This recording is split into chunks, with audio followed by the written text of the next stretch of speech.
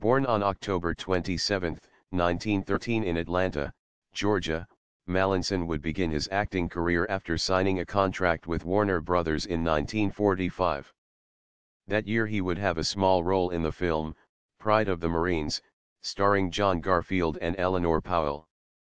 Mallinson would continue making films through the 1940s, and throughout the 1950s, appearing in over 90 films during this period.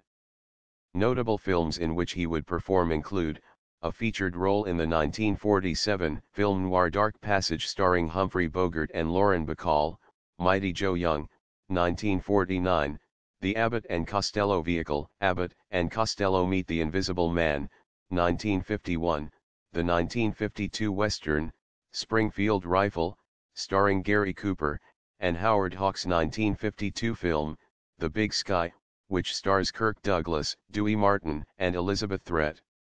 In the early 1950s, he also had a featured role in the film serial, Black Hawk.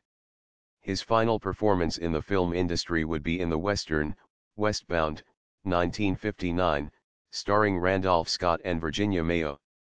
During the 1960s, his career diminished, and he would only make a handful of guest appearances on several television series during the decade, including performances on Cheyenne and Mannix.